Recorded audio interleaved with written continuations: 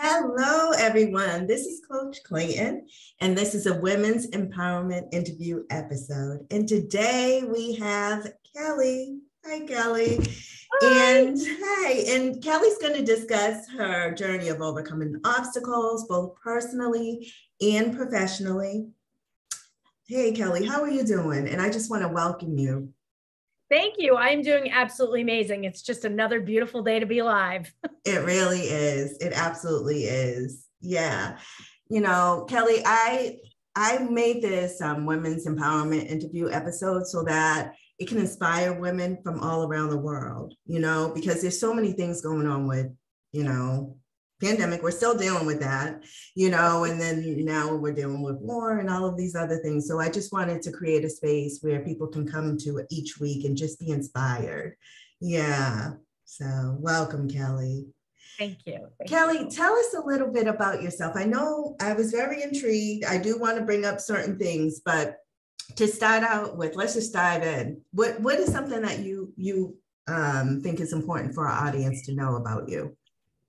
I think that everybody needs to know that it's okay to be a mess and a masterpiece all at the same time. I love that. A mess and a masterpiece all at the same time. Yes, because as we know better, we do better. And as we do better, we help create space for others to do the same. Oh, I love it. Love it. Love it, Kelly. So let's dive a little deep. Because I want to, we always look at like the obstacles and how you overcame. What is one of the major obstacles that you overcame in life, Kelly? Well, there are so many. My life has been one heck of a roller coaster ride, let me tell you. But I will tell you my biggest obstacle. I'm a recovering pastry chef and restaurant owner. Notice I say recovering. And my husband is a master chef. I was in the business for 27 years before stepping out. But let me tell you this, in those 15 years of owning my own restaurant with my husband, I had to put on a lot of hats and I wore a lot of masks. Right. So, and to be a good mom, to be a good boss, to be a good this, to be a good that, I was so overwhelmed. I was so overly anxious. I was stressed out. I was exhausted.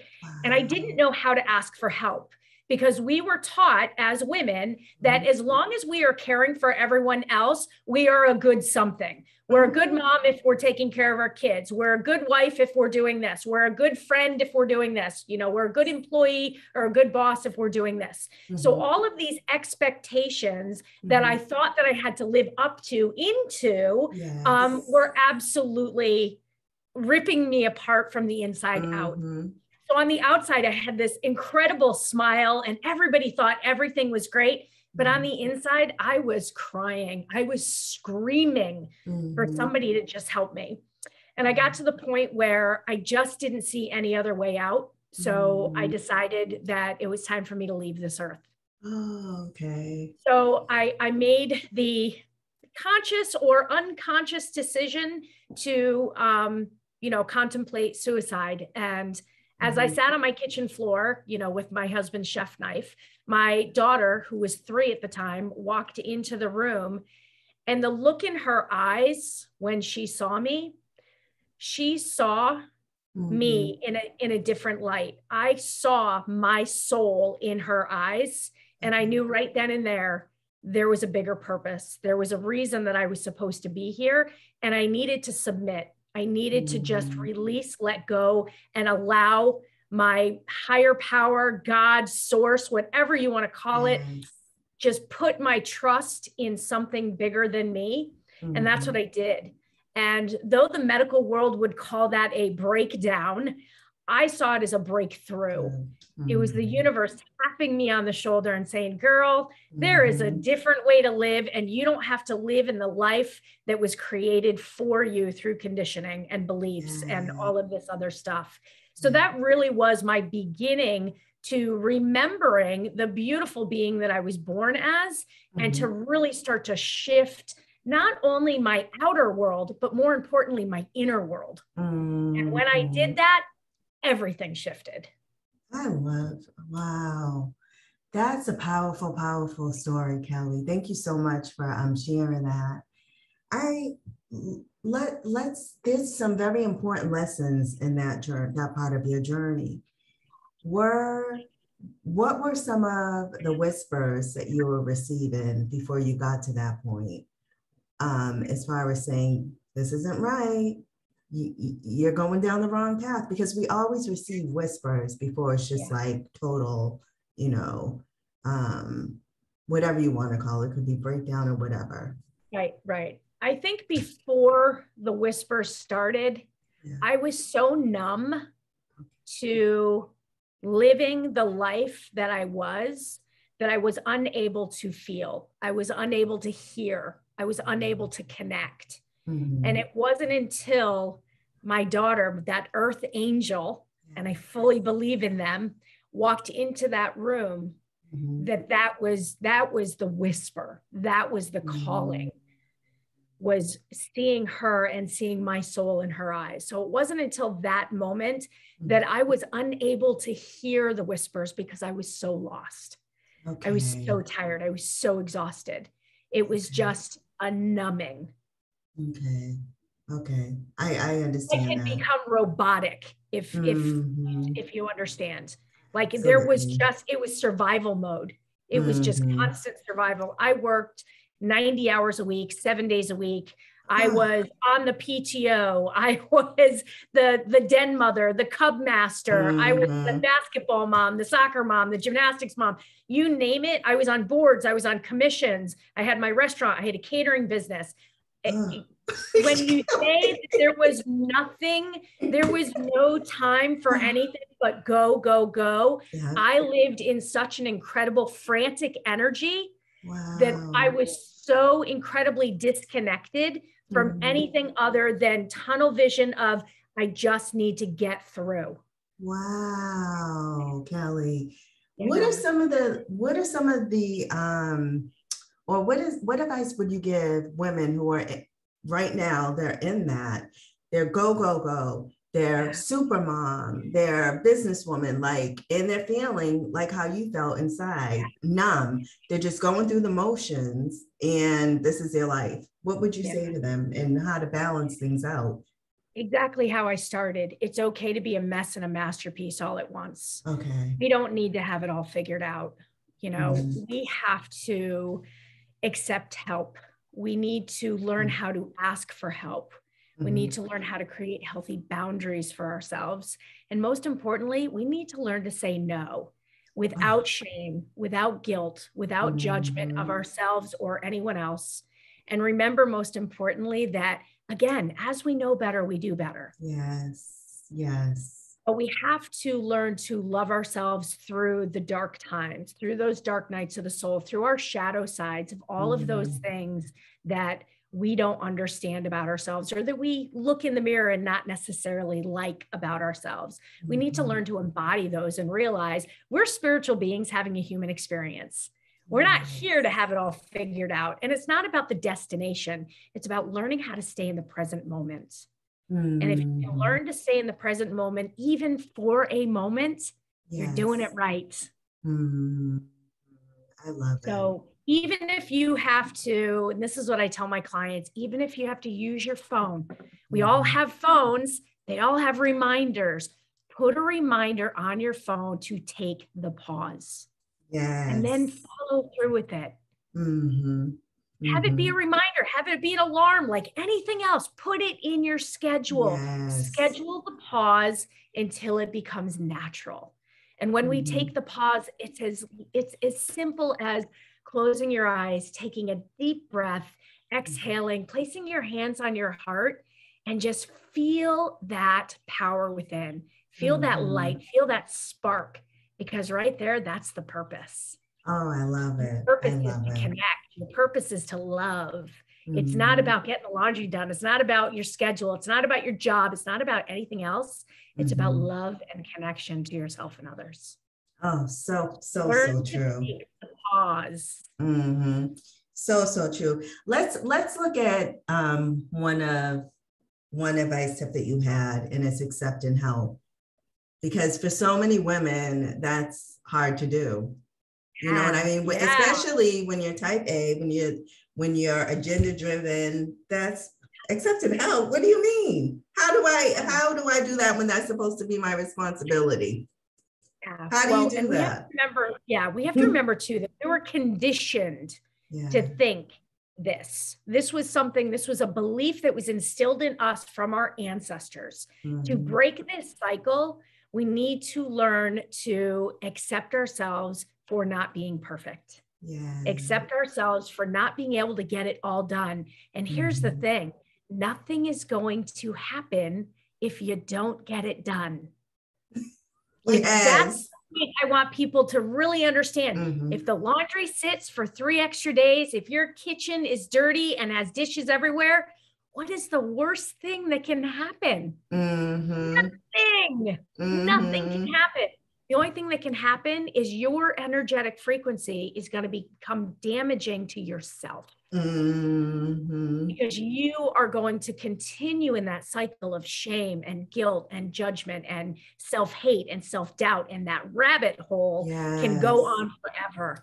So again, when we learn to take that pause is when we can start to realize what's truly important.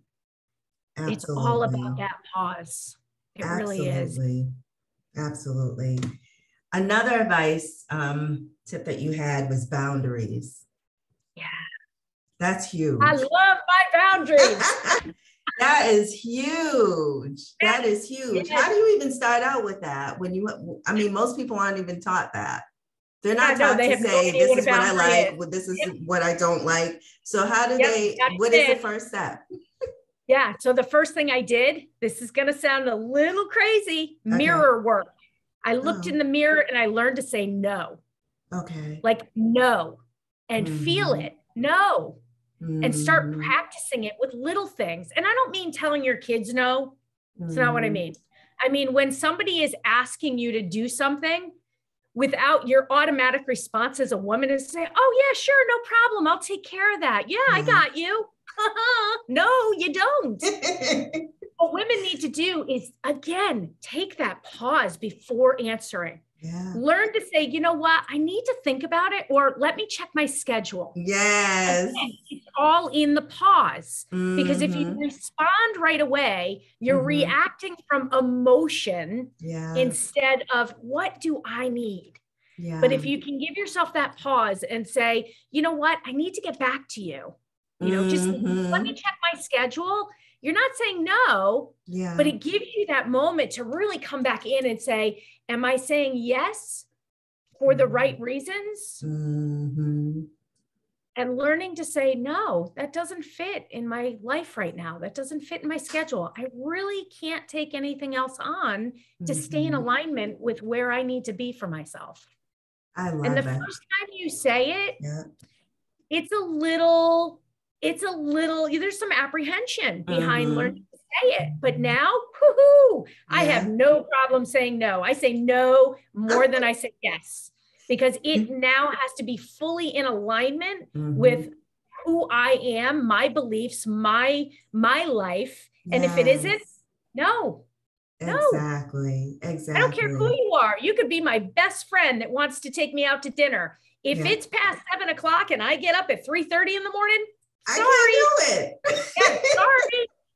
Take me to lunch. Take me to breakfast. So true. And for me, what works best for me, I can speak personally for me, is to say, let me think about it. Especially if it's like a loved one, a friend, someone very close to me. I have to say, let me think about it. Even though I know eventually it may not work. I just have to. So it's like baby steps. But I like how you brought that up too, just to say, I'll think about it. May I piggyback on that, if you don't mind? Okay, if you're open to something. The reason I don't say, can I think about it, is because then they start to give you reasons why you should. So they start to, but this, but if you say, let me check my schedule, there is nothing they can say other than, okay, let me know. I like that. I do. Yeah, because look, if somebody wants something from you, they're going to give you the X, Y, and Z of why it's important and why you need to do this, right? Yeah, they definitely will. Yeah. Oh, baked goods. Oh, but it's for the children. Oh, but we're raising money for this. Oh, but we're doing this. Look, the cause can be one of the dearest to your hearts. But if it doesn't fit your schedule and it's putting angst and stress and anxiety on you, then you're not in alignment with the cause at that time. You're better stepping back. Your energetic frequency is no longer offering love to whatever that is. You are now offering anxiety, stress, and fear, or whatever emotion, maybe even a little bit of anger. And guess what you're doing? You're actually bringing that energy and adding it to what might be a beautiful cause. You don't want that. That's interesting. I like that. I like that angle. I do like that angle. We're all energetic frequencies, and people have to understand that. And that's my expertise, is energetic frequencies. And what people don't understand is when they're not harnessed in their own, our energetic frequencies imprint and impact every other being on the planet, whether we are conscious to it or not. So if we are saying yes, even though we want to say no, our energetic frequency is actually imprinting and impacting that experience. Yes, it is. And it's no longer a healthy, good experience because our energy is not in alignment with it. I don't care what it is. It could be saving a puppy, but if you're not happy and you're not aligned with that charity or that work or whatever they're asking you to do, you now have taken down the frequency of that experience because you're not in alignment with it. And people can feel, that's what your frequency is. Whatever you're feeling inside, it doesn't matter how pleasant you are on the outside, it's a feeling, and everyone is connected to that. Absolutely. And everything has a frequency. Every emotion, every experience, every being, every tree, every rock, everything has a frequency. And we are constantly playing off of each other's frequencies. We are. We really are. Absolutely. Which is why I don't watch the news. I don't get involved in anything that's going on. You're talking about the pandemic. I'm like, what pandemic? Like, I didn't experience it the way most people did. Like, I worked throughout the entire thing. I never got sick. No one I know got sick. Like, I didn't have that same experience because I live in a very different frequency. Yeah. Unfortunately, there's a lot of women that have to go out to work. There's a lot of women that want to work from home, but are forced because they have to take care of their families. That deeply affects them. Yeah. Absolutely. But it's in our ability to harness our own energy to experience it differently. Not living in the fear of it, not living in the anger of it, not living in it's more about being at peace with it and saying, okay, it is what it is for today. How can I show up and still be the energy that this world needs? It's not living in the fear. Yeah, absolutely. Absolutely. Okay, so let me give you a scenario. I love this, where this discussion is going. So there's plenty of women out there. I know that you say that you haven't experienced a pandemic, but there's plenty of women that have. Yes. And they may have children that they have to go home to. They're forced to go back to work. And you have to live on a certain frequency for yourself to say, this is acceptance. This is where I'm at. But those feelings, you still have to feel what you feel. You know what I mean? Absolutely. So how do you move through those feelings so that you can raise your frequency? Because I don't believe in burying feelings. You know what I mean? So how do they do that? How do they deal with that? So you can do this in a very positive way. So I want to first say that the pandemic, my experience in it was different. However, I had a daughter who had to stay home from school. So it affected her in a very different way. Okay. So I had to hold space for her while she experienced that. Okay. So when I say it didn't affect me personally in the way that it affected many. I still was able to work from home. I was able to do whatever I did. My husband was able to work. But we also kept a very different attitude towards the entire thing.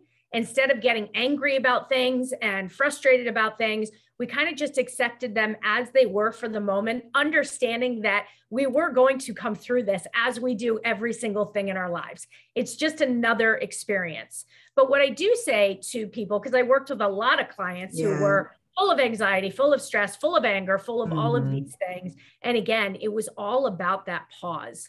It was all about acknowledging whatever feeling you were having. understanding the core of where that feeling was coming from, what was causing the hate, what was causing the fear, what was causing the stress.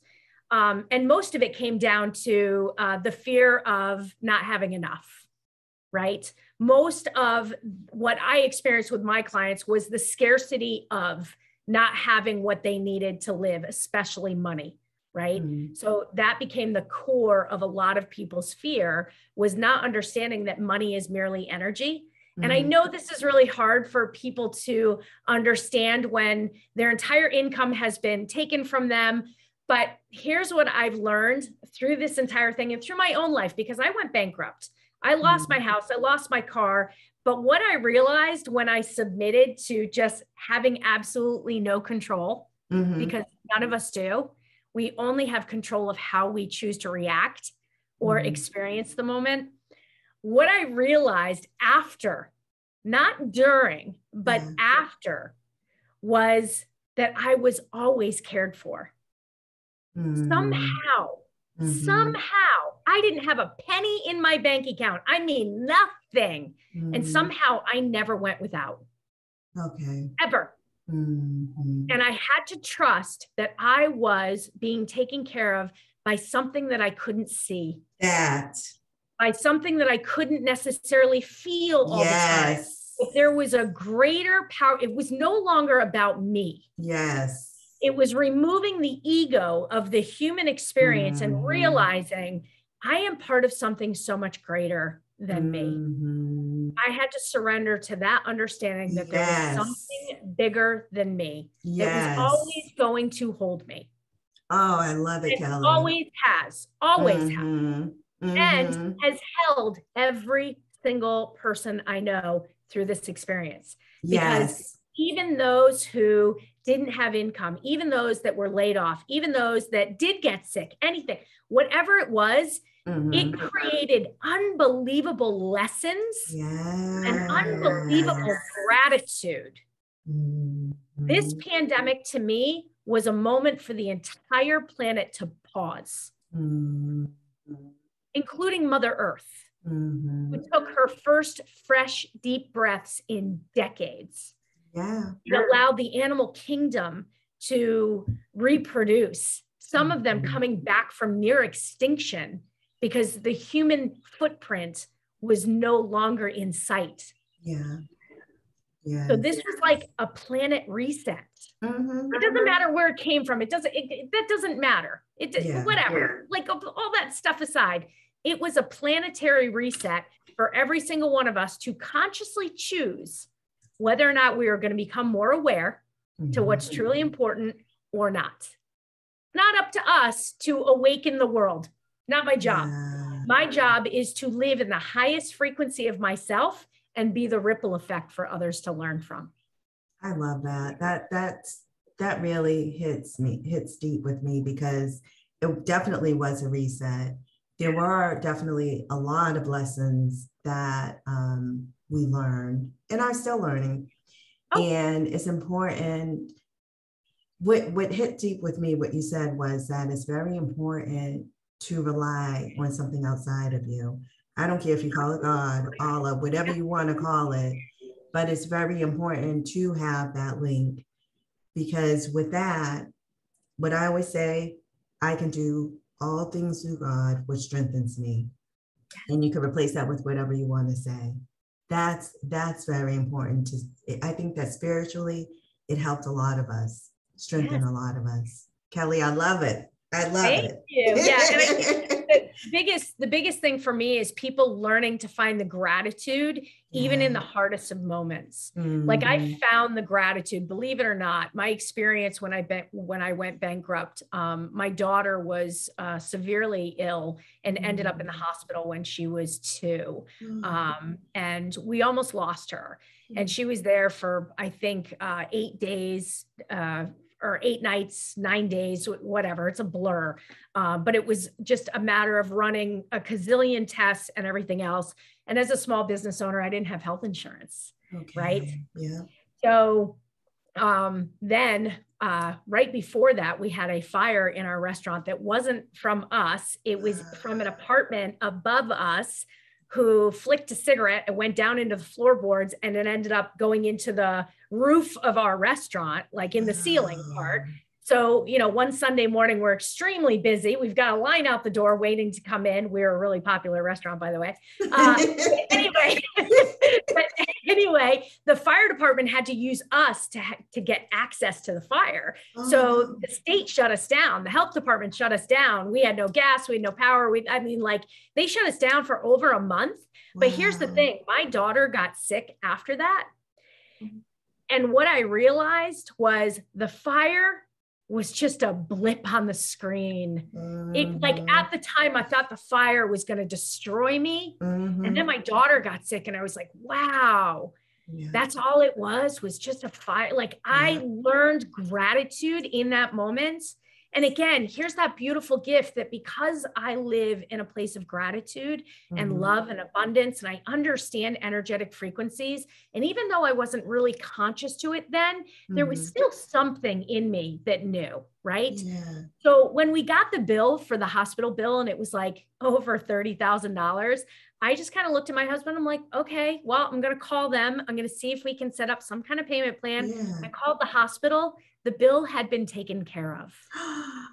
Oh man. Right? Full body chills. Wow. Why? Because I just understood. I just knew.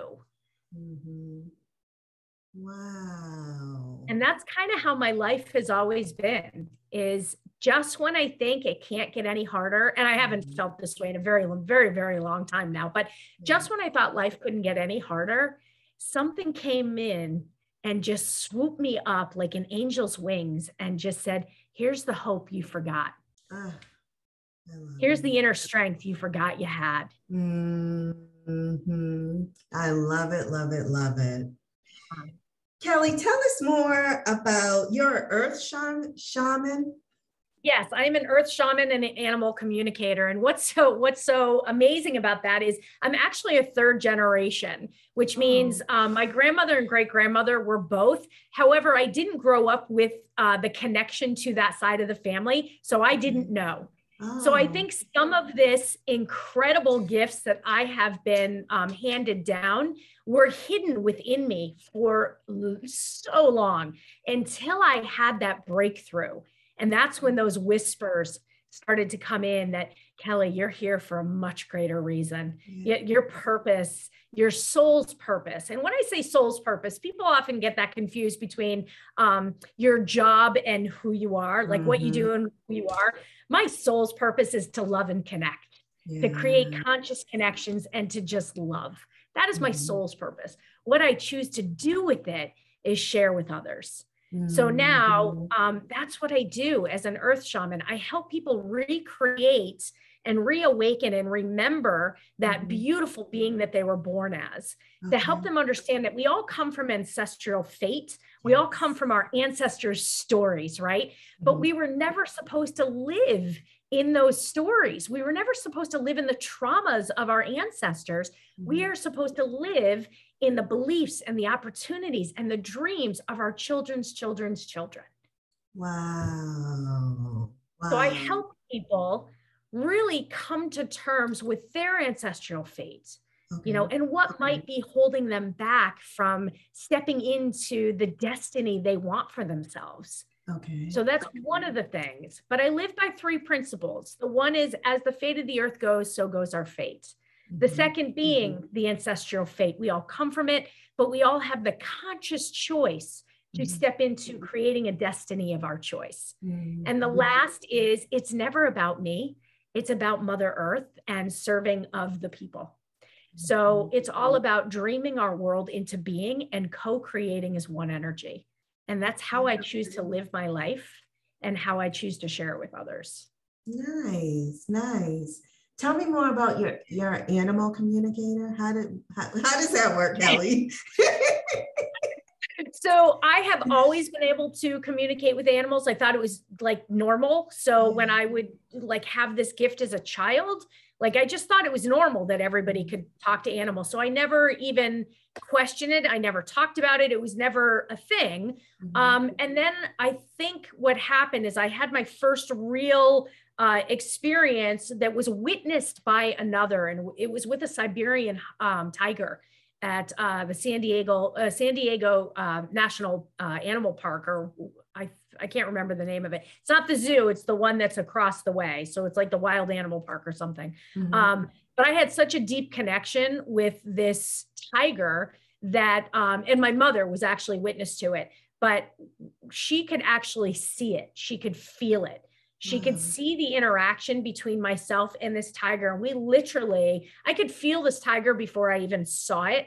And I was guided to exactly where this tiger was. And this was before like a lot of signs. I mean, you're talking, wow, I was 17 and now I'm 50. So if you want to try to do the math, I'm not a numbers person.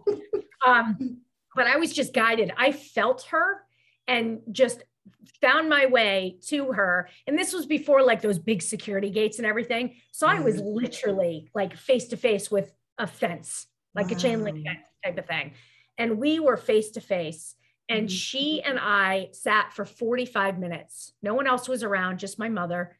And we sat for 45 minutes, just staring into each other's eyes as she chuffed at me and put her head all over the fence. And we were so connected that I could feel and see into her soul. Wow. And it was such a beautiful experience. And my mother, I turned around after somebody started to come up, or there was some loud people coming up, and that broke the connection. And that was before I understood how to, you know, stay in alignment and balanced and whatever. But as I turned around and saw my mom was just sobbing. Wow. That's how deep she could feel. And as she watched this, because there was no denying the connection, because this tiger would not leave. Wow. Yeah, it was incredible. So do they communicate? Do they say things to you? Yeah, I don't know what it's called. Yes. But do they say it like, it's like mind reading, like back and forth, or how does it work? Yeah. So it is a full-on conversation. Like, that's what I thought. Depending on the animal, it's a full-on conversation. And it depends on the energetic experience I'm in. Like yesterday, I was in a communication session with an older dog that was really tired and just didn't have a lot left to share, was just exhausted. So not only do I hear, but I also feel. I have what they call like the trifecta. So I can hear, see, smell, taste, feel. So I have all of it. So if I'm working with someone and someone's loved one comes through, if they wore a certain perfume, I can get the scent of whatever it might be.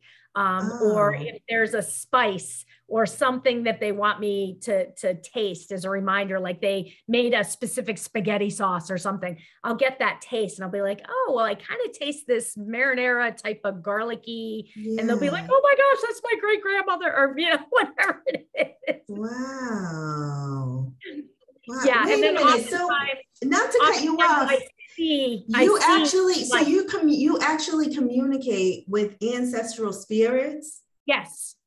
Mine, others, animals, trees, rocks. Like, yeah, I have a deep connection with all beings. So I'm able to sit and touch a tree and know the life history of the tree type of thing. Yeah, like I can feel the energy from the tree. That's interesting. It's special. And so like if you see someone, like if you see me, do you see anyone be like around me? Even though it's Zoom, do you see anyone around me? Oh yeah, no, I was with someone yesterday, and even though I was reading her dog, her mom came through. And her mom was sitting on the left side of her and whispering, "You are my sunshine," to her. And she just started, she's like, my mom used to sing that to me all the time. And when my puppy, or when my dog was a puppy, I used to sing that to the puppy all the time. So it's kind of like that thing. I go into what I call a sacred space. So my ancestors protect me very well so that I am always in the highest good of everything. So before I start any kind of anything, I ask permission, which some people don't choose to do. I ask permission of my ancestors if it's in the highest good that I share this space with someone. And if they tell me yes, then that's when things start to come. And if they say no, then I know that it's not in alignment in the highest good of both of us. So I don't. So I don't walk around and just see things. And the reason being, I choose not to. These are those boundaries that I speak of. So it has to be in my business as well, because can you imagine? I used to be able to walk down paths and animals would just like, I'd be on a bike path and dogs would be like, and I'm like, you know what? This is not how I want to live my life. Just to hear and see and feel and touch, like that's overwhelming. And it wasn't in alignment with me because I need to stay aligned and in peace and self-balanced. So I had a conversation with my ancestors and they said, well, this is what we need to do. We need to create a sacred space around this. This is not something that we just do. It's something that you are, and we need to protect it and we need to honor it. We need to honor these gifts as they are and not as like party tricks type of thing. Because I will walk into places, people know my gift and they'll show me their phone and be like, can you just tell me? I say, no, I'm not in a sacred space. I like that. I like that you're able to separate it and have the boundaries to say, no, it has to be in a certain setting instead of, that's good. My gifts and my being a shaman is sacred. This is not something that we play with.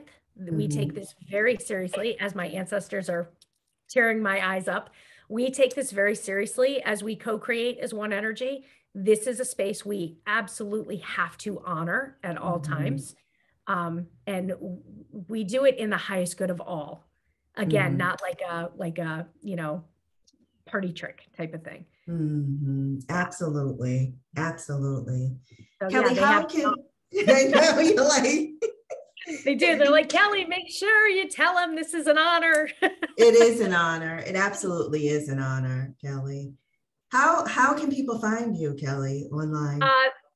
My website is beyond words, the letter N, wisdom.com. Okay. Or I'm on social media. You can find me at Kelly L. McCarthy. On Facebook, I'm KL.McCarthy on Instagram. But yeah, I'm real easy to find. I don't have any, you know, crazy handles or anything. I'm just Kelly. Okay. But through my website is definitely the easiest. There is a contact page on there, you know, so that people can find all my services, because I do everything from helping people journey to find their totem animals, to offering distance, you know, guidance sessions, energy work, all of that kind of stuff. Okay, good. And what is one takeaway that you want our audience to have before we sign off on this interview? Ooh, one thing. Gosh, there's so many, but I always come back to remembering that we are spiritual beings having a human experience. We are here to learn, we are here to evolve, and we are here to grow. And it's never about the destination. It's never about where you think you should be or where you want to be. It's about understanding that, believe it or not, whether you understand or not, you are exactly where you are meant to be in this moment, at every moment, to get to the next moment. But it's learning to take the pause and be in gratitude of that moment. Well, thank you. Thank you. Thank you so much, Kelly. Thank you.